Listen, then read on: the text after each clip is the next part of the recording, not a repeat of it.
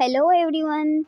Assalamu alaikum. Welcome to back our YouTube channel. Myself Aisha. I am teacher from the Hope Higher Secondary School, Miwagor Chani.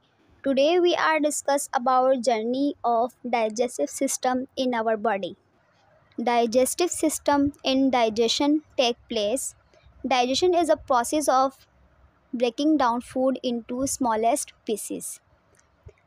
There are 5 steps of digestive system: ingestion, digestion, absorption, utilization, and digestion.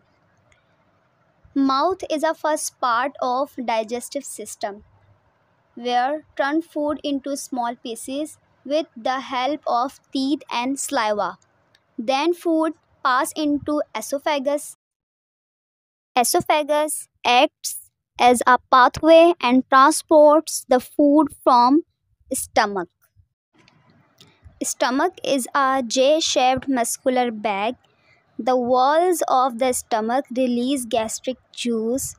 This juice contains an acid called hydrochloric acid (HCl).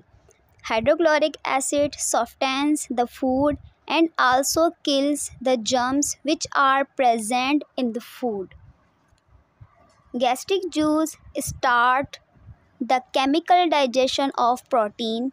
As a result, bile is converted into a semi-liquid food called chyme. Then the chyme go into small intestine. It receives bile from the liver and pancreatic juice from the pancreas.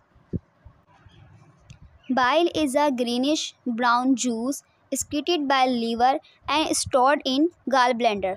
It helps to break down large size fats into smaller pieces.